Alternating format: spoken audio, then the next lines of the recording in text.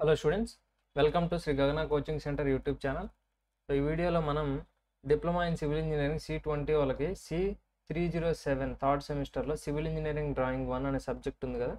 So ఆ సబ్జెక్ట్లో మనం ఇంపార్టెంట్ డయాగ్రామ్స్ ఏంటివి, ఎగ్జామ్కి బాగా ప్రాక్టీస్ చేయాల్సిన డ్రాయింగ్స్ ఏంటో చూద్దాం.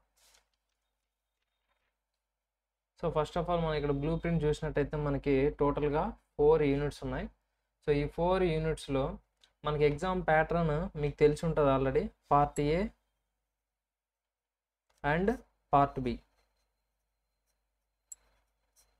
So part A and part below మనకి పార్ట్ ఏలో 2 క్వశ్చన్స్ ఉంటాయి, పార్ట్ బిలో 2 క్వశ్చన్స్ ఉంటాయి. పార్ట్ ఏలో 2 క్వశ్చన్స్ అనేటివి 10 మార్క్స్ ఈచ్.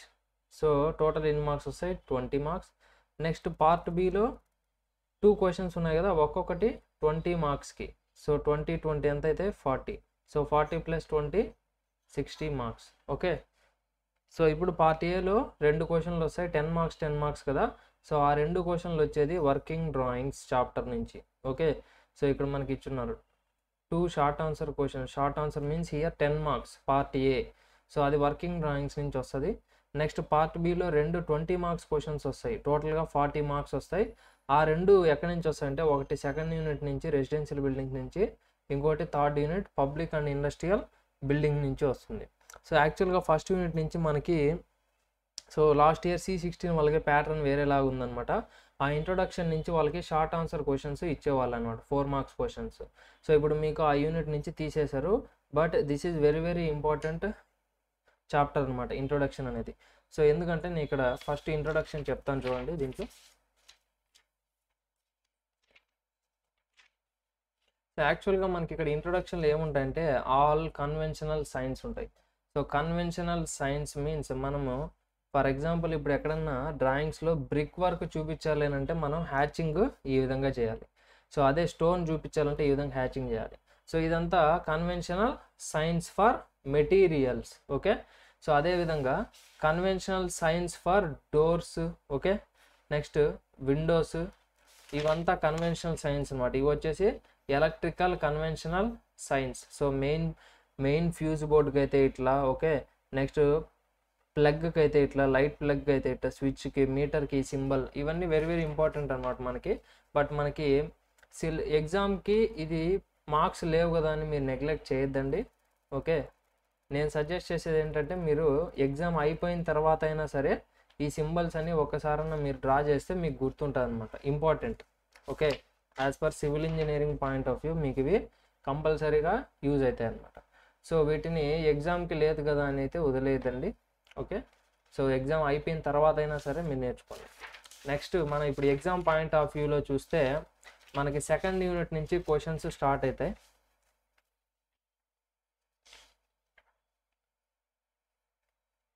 సో ఇప్పుడు సెకండ్ యూనిట్లో మనకి మొత్తం సెకండ్ యూనిట్ పేరు వచ్చేసి మనకి రెసిడెన్షియల్ బిల్డింగ్స్. సో ఈ రెసిడెన్షియల్ బిల్డింగ్స్ నుంచి మనకి 20 మార్క్స్ క్వశ్చన్ ఒకటి వస్తుంది అనమాట. సో ఆ 20 మార్క్స్ క్వశ్చన్ ఎలా వస్తుంది అంటే మనకి, సో కంప్లీట్ డీటెయిల్గా మనము ప్లాన్ అండ్ సెక్షన్ వేయాలి. సో ఇక్కడ ఈ విధంగా ఒక ప్లాన్ ఉంది, but it is very simple అనమాట, బికాస్ దీంట్లో జస్ట్ 1 బెడ్రూమ్ 1 లివింగ్ రూమ్ ఉంది అంతే. ఓకే, సో 2 రూమ్ బిల్డింగ్ ఇది. సో మనకి ఈ టైప్ ఆఫ్ క్వశ్చన్ ఇవ్వరు, ఎందుకంటే దిస్ ఈజ్ వెరీ ఈజీ అనమాట. 20 మార్క్స్కి మనకి ఎలా ఇస్తారంటే, డబుల్ బెడ్రూమ్ ఉండే హౌస్ ఒకటి ఇస్తారనమాట. Okay, so like this.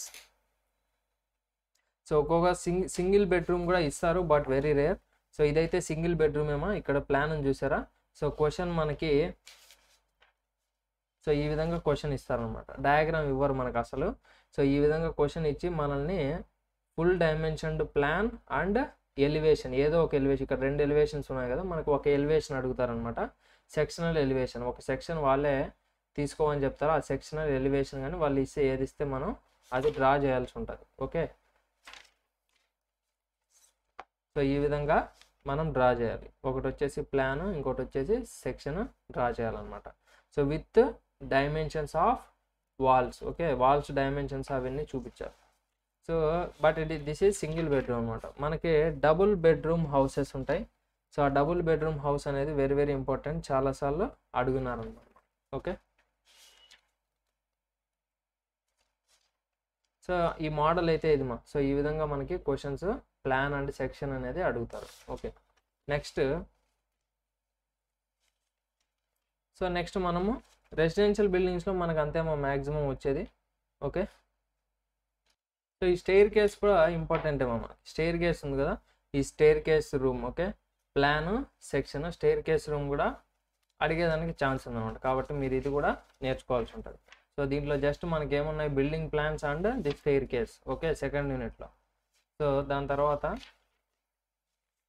గుర్తుపెట్టుకోండి, బిల్డింగ్ ప్లాన్ ఇచ్చినప్పుడు రెసిడెన్షియల్ బిల్డింగ్కి మనము plan, okay, full dimension plan వేయాలి లైక్ దిస్. ఓకే, వాల్స్ అవన్నీ వాల్ థిక్నెస్ కూడా చూపించాలి మనం. నెక్స్ట్ సో రెసిడెన్షియల్ బిల్డింగ్స్ అయిపోయింది. నెక్స్ట్ యూనిట్ వచ్చేటప్పటికి public and industrial buildings.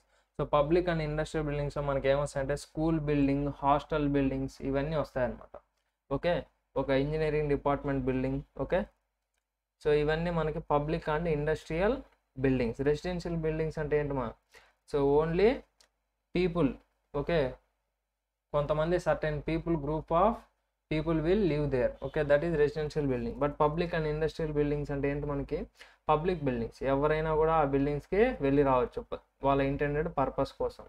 Okay, next industrial buildings. Industrial buildings means anything మనకి ఎక్కడ మ్యానుఫ్యాక్చర్ కానీ అట్లా ఇండస్ట్రియల్ బిల్డింగ్స్ అనమాట. సో ఇక్కడ మనకి రూరల్ హాస్పిటల్, మీకు నేమ్ కనిపిస్తుంది, చిన్నగా ఉంది. సో రూరల్ హాస్పిటల్ ఉంది ఇక్కడ. సో ఈ పబ్లిక్ అండ్ ఇండస్ట్రియల్ బిల్డింగ్స్లో మనకు తెలిసి ఇందాక చూసాం బ్లూ ప్రింట్లో, దీంట్లో కూడా ఒక 20 మార్క్స్ క్వశ్చన్ ఉంది కదా మనకి. సో ఈ 20 మార్క్స్ క్వశ్చన్కి మనకి hospital and hostel building. So ఇది వచ్చేసి స్కూల్ బిల్డింగ్. సో అలాగే హాస్టల్ బిల్డింగ్ ఒకటి ఉంటుంది. నెక్స్ట్ ఈ డివిజనల్ ఇంజనీర్స్ ఆఫీస్ అని ఉంది కదా. సో ఇవి యాక్చువల్గా ఏంటంటే మనము లైన్ డయాగ్రామ్స్ డ్రా చేయాలి అంతే. ఓకే, సో మ్యాక్సిమం వాళ్ళు మనల్ని ఏమడుగుతారంటే draw A line diagram for the rural hospital with certain, అంటే ఒక 10 బెడ్స్, ఇక్కడైతే 10 బెడ్స్ కెపాసిటీ ఉందన్నమాట. సో అదేవిధంగా వాళ్ళు 20 బెడ్స్ కెపాసిటీతో రూరల్ హాస్పిటల్ని అరేంజ్ చేయండి. ఓకే, ఆ విధంగా మన క్వశ్చన్ అనేది అడుగుతారు. బట్ ప్లాన్ మాత్రం ఇంత డీటెయిల్గా అడగరు అనమాట. లైన్ డయాగ్రామ్ అడుగుతారు మ్యాక్సిమం మనకి. సో 90% లైన్ డయాగ్రామే అడుగుతారు. సో కాబట్టి మనము ఇక్కడ గుర్తుపెట్టుకోవాల్సింది ఏంటంటే వాళ్ళు గమనించేది ఏంటంటే ఇక్కడ మనకి ఇప్పుడు రూరల్ హాస్పిటల్ అన్నాం. సో రూరల్ హాస్పిటల్ అని మనకి ఎగ్జామ్లో వచ్చిందనుకో, మనము ఇక్కడ ఎలా ఉందో అలా డ్రా చేయాల్సిన పని లేదు. But dimensions and the rooms అంటే ఫెసిలిటీస్ ఉన్నాయి కదా ఇక్కడ. సో ఇప్పుడు హాస్పిటల్ అనగానే మనకేముందమ్మా, hall for 10 beds, next male doctors room, lady doctors room, dispensary, store, nurse rooms. Okay, next ladies toilet, gents toilet, clinical lab. So ఇవన్నీ మనకి ఒక హాస్పిటల్లో ఉండాల్సిన ఫెసిలిటీస్ అనమాట. ఇవన్నీ ఇంక్లూడ్ అవి ఉండాలి. ఓకే, సో ప్లాన్ మీరు ఇలాగ వేయాల్సిన పని లేదు. బట్ సైజెస్ చూడమ్మా, ఇప్పుడు 20 బెడ్స్ అని మీకు అడిగారనుకో, ఇక్కడ 6000 by 7000 ఉంది. సో అది 10 బెడ్స్కి మాత్రమే. 20 బెడ్స్ కన్నప్పుడు మీరు ఏం చేయాలి, దాన్ని పెంచాలి, మేబీ డబల్. ఓకే, ఈ విధంగా డైమెన్షన్స్ అనేటివి మనం చేంజ్ చేసాం. అంటే మన ఇచ్చిన క్వశ్చన్ ప్రకారం డైమెన్షన్స్ తీసుకొని ఇక్కడ ఉన్నాయి కదా రూమ్స్, ఈ clinic lab room, next gents toilet, ladies toilet, dispensary, store, nurse room, okay, pharmacy room, అట్లా మీరు ఒక హాస్పిటల్ ఏమేమి ఉండాలో ఆ రూమ్స్ అన్ని ఇంక్లూడ్ చేయాలి. Okay, next school building. So school building అంటే మనకి, సో అగైన్ ఐఎమ్ సేయింగ్, మీరు ఇక్కడ ఉండేదైనా డ్రా చేయొచ్చు లేదా మీ ఓన్ ప్లాన్ అయినా డ్రా చేయొచ్చు. But very very important here is the dimensions of the particular room and మనం ఏమేం ఫెసిలిటీస్ ప్రొవైడ్ చేస్తున్నాం. సో స్కూల్ అంటే క్లాస్ రూమ్స్ ఎక్కువ ఉంటాయి. సో క్లాస్ రూమ్స్ ఎక్కువ ఉన్నాయి. నెక్స్ట్ ల్యాబొరేటరీస్ ఉంటాయి 1, 2. నెక్స్ట్ పీఈటీ రూమ్ ఉంటుంది, physical education training room. Next toilets ఉంటాయి. నెక్స్ట్ హెడ్ మాస్టర్ రూమ్ ఉంటుంది. నెక్స్ట్ ఆఫీస్ ఉంటుంది. Okay, next entrance. ఈ విధంగా స్టాఫ్ రూమ్స్ ఉంటాయి కదా 1, 2. సో అట్లా మనం ఇవన్నీ ప్రొవైడ్ చేయాలన్నమాట. ఓకే, సో ఇవన్నీ ప్రొవైడ్ చేస్తూ డైమెన్షన్స్తో మీరు లైన్ డయాగ్రామ్ అడుగుతారు 90%. ఈ విధంగా వాల్ థిక్నెస్ కూడా అవసరం లేదు. ఓకే, సో నెక్స్ట్ ఒక డివిజనల్ ఇంజనీర్స్ ఆఫీస్. ఓకే, ఇవన్నీ గుర్తుపెట్టుకోవాలి మీరు. ఒక డివిజనల్ ఇంజనీర్స్ ఆఫీస్లో ఏమేమి ఫెసిలిటీస్ ఉంటాయంటే, so technical and records section, next technical అసిస్టెంట్స్కి room, draughtsmen, okay, blue print room. So plans అవన్నీ మనకి బ్లూ ప్రింట్స్ అవైలబిలిటీ ఉంటాయి కదా అవి.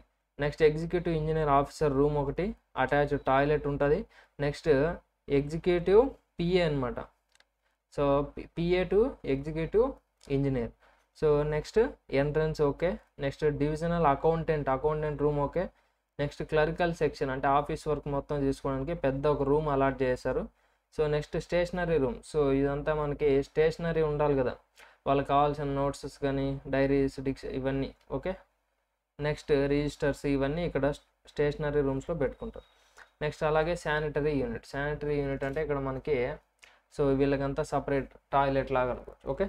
సో ఈ ఫెసిలిటీస్ అన్నీ మీరు ప్రొవైడ్ చేయాలి డివిజనల్ ఇంజనీర్స్ ఆఫీస్ అని అడిగినప్పుడు.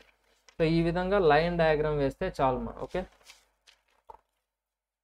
సో నెక్స్ట్ అపార్ట్మెంట్ బిల్డింగ్ అన్నప్పుడు మీ ఇష్టం, ఇంకా మీ ప్లాన్ ప్రకారం అపార్ట్మెంట్స్ అనేది డ్రా చేయాలి. బట్ వెరీ రేర్ అనమాట. ఎక్కువగా అడిగేది స్కూల్ బిల్డింగ్ లేదా hostel building are this divisional engineers office okay. So next last and final unit మనకి ఏంటంటే వర్కింగ్ డ్రాయింగ్. సో వర్కింగ్ డ్రాయింగ్లో మనం చెప్పాం ఆల్రెడీ 2 10 మార్క్స్ క్వశ్చన్స్ వస్తాయి. సో ఈ 2 10 మార్క్స్ క్వశ్చన్లో మనకు వెరీ ఇంపార్టెంట్ వన్ వచ్చేసి ఇది foundation marking. So foundation marking అంటే మనకి బిల్డింగ్ ఈ విధంగా ఇస్తారమ్మా. సో ఈ విధంగా బిల్డింగ్ ఈ లైన్ డయాగ్రామ్ లాగా ఇచ్చేస్తారు. సో దానికి మనం ఏం చేయాలంటే ఫౌండేషన్ మార్కింగ్ చేయాలి. సో ఒకవేళ లైన్ డయాగ్రామ్ ఇకపోయినా వాళ్ళు ఎలా ఇస్తారంటే డైమెన్షన్స్ ఇస్తారు. సో 2 రూమ్స్ ఉన్నాయి, వాటి డైమెన్షన్స్ ఇవి, వాటికి ఫౌండేషన్ లేఅవుట్ అనేది గీయమంటారు. సో ఇవి డైమెన్షన్స్ వాళ్ళే ఇస్తారు. ఈ width of foundation okay. Next ఈ మ్యాథ్స్ అంటే కాలం ఉంది కదా, పిల్లర్ సైజు, కాలం సైజు ఇవన్నీ వాళ్ళే ఇస్తారు. సో దీన్ని బట్టి మీరు ఏం చేయాలంటే ఎక్కడెక్కడ కాలమ్స్ వస్తాయి, నెక్స్ట్ ఎక్కడెక్కడ మనకి ఫౌండేషన్ వస్తుందని మీకు తెలియాలన్నమాట అది ఓకేనా. మీరు అదే నేర్చుకోవాల్సింది ఇక్కడ. సో ఈ విధంగా మీరు అంటే ఫౌండేషన్ మార్కింగ్ అంటే ఏంటి ఇక్కడ మనకి, సో కింద ఫౌండేషన్ వస్తుంది కదా మనకి. సో ఆ ఫౌండేషన్ వేయాలంటే ఎక్స్కవేట్ చేయాలి వాళ్ళు. ఎక్స్కవేట్ చేయాలంటే ఈ విధంగా మన ప్లాన్ ఇస్తే వాళ్ళు ఇదంతా ఎక్స్కవేషన్ చేస్తారంట. ఇదంతా ఎక్స్కవేషన్ పార్ట్ వాళ్ళు హ్యాచ్ చేసింది ఓకే. ఈ విధంగా డయాగ్రామ్ వేయాలి. నెక్స్ట్ అది ఒక ఇంపార్టెంట్ క్వశ్చన్ 10 మార్క్స్కి ఇక్కడ. నెక్స్ట్ ఇదేంటంటే ఎలక్ట్రికల్ వైరింగ్ లేఅవుట్. సో ఒక ప్లాన్ ఇచ్చేస్తారు లైన్ డయాగ్రామ్తో. మీరు ఏం చేయాలంటే దాంట్లో బెడ్రూమ్ ఇది, కిచెన్ ఇది అని వాళ్ళే ఇంక్లూడ్ చేస్తారు. మీరు బెడ్రూమ్లో ఏమేమి ఫెసిలిటీస్ ఉండాలి, ఎలక్ట్రికల్ కదా ఇక్కడ, electrical wiring layout. So electrical పరంగా బెడ్రూమ్లో ఏమేమి ఉండాలో అవన్నీ మీరు ఇక్కడ మెన్షన్ చేస్తారు. నెక్స్ట్ కిచెన్లో ఏమేమి ఉండాలో అవన్నీ మెన్షన్ చేస్తారు. సో ఆ విధంగా నేను ఆల్రెడీ చెప్పాను మీకు. సో ఇప్పుడు చూడండి, ఫస్ట్లో మనకి ఎలక్ట్రికల్ కన్వెన్షనల్ సైన్స్ వచ్చింది కదా. సో ఇప్పుడు ఈ సింబల్ ఉంది ఇక్కడ, అదేంటి మాది, దట్ సింబల్ డినోట్స్ ఫ్యాన్ అనమాట ఓకే. సో ఇప్పుడు ఇది తెలియదు మీకు ఓకే, ఇది తెలిస్తేనే మీరు రాయగలుగుతారు. ఇవన్నీ ఎక్కడ తెలుస్తాయి మనకి, సో ఎప్పుడైతే మీరు ఫస్ట్లో సింబల్స్ ఉన్నాయి కదా, కన్వెన్షనల్ సింబల్స్, అది నేర్చుకుంటేనే మీకు ఇవి అర్థమవుతాయి. సో కాబట్టి ఫస్ట్ ఆ కన్వెన్షనల్ సైన్స్ కంపల్సరీగా నేర్చుకోవాలన్నమాట మీరు ఓకే. నెక్స్ట్ సో అది ఒక ఇంపార్టెంట్ క్వశ్చన్ అనమాట. సో లాస్ట్ అండ్ ఫైనల్ ఇక్కడ మనకి ఏంటంటే లిఫ్ట్ రూమ్. సో ఇక్కడ లిఫ్ట్ ఉంది కదా మనకి. సో లిఫ్ట్ ఎలా ఉంటుందంటే ఈ విధంగా, ఇది లిఫ్ట్ కార్ అంటాం. సో దీని చుట్టూ ఇది వచ్చేసి మనకి లిఫ్ట్ చుట్టూ మనకి గోడలు ఉంటాయి కదా అవి, దీని వెనకాల ఇది కౌంటర్ వెయిట్ అనమాట. లిఫ్ట్ మనకి పైకి కిందికి వెళ్ళాలంటే ఇది ఆపోజిట్ డైరెక్షన్లో పైకి కిందికి కౌంటర్ వెయిట్ ఓకే. సో ఇక్కడ ఇచ్చారు కదా, ఇది వచ్చేసి లిఫ్ట్ కార్ అంటాం. అంటే లిఫ్ట్ మనం ఏదైతే లిఫ్ట్లో ఎక్కుతాం కదా ఇది దాని చుట్టూ ఉండే వాల్ అనమాట. సో ఇది మనకి టోటల్గా లిఫ్ట్ రూమ్. సో దీన్ని మనం డ్రా చేయాల్సి ఉంటుంది అనమాట ఇదే విధంగా వాళ్ళు ఇచ్చిన డైమెన్షన్స్తో. సో ఈ విధంగా ఇక్కడ క్వశ్చన్ ఇచ్చారు కదా, ఈ క్వశ్చన్కి ఈ డైమెన్షన్స్తో మనం దీన్ని డ్రా చేయాలి. సో ఇది ఫైనల్ క్వశ్చన్ అనమాట ఈ 4th యూనిట్లో. సో దీంట్లో మనకి 2 క్వశ్చన్లు వస్తాయని చెప్పాం. దట్ టు మనకి ఉండేది 3నే. ఒకటి వచ్చేసి లిఫ్ట్, ఇంకోటి వచ్చేసి ఎలక్ట్రికల్ లేఅవుట్, ఇంకోటి వచ్చేసి foundation marking okay. So very easy అనమాట CED 1 అనేది. సో ఇవి మనకి క్వశ్చన్స్, మీరు బాగా ప్రాక్టీస్ చేయండి. డ్రాయింగ్ వెరీ ఈజీగా ఉంటుంది. So all the best for the exams మా. Thank you for watching this video.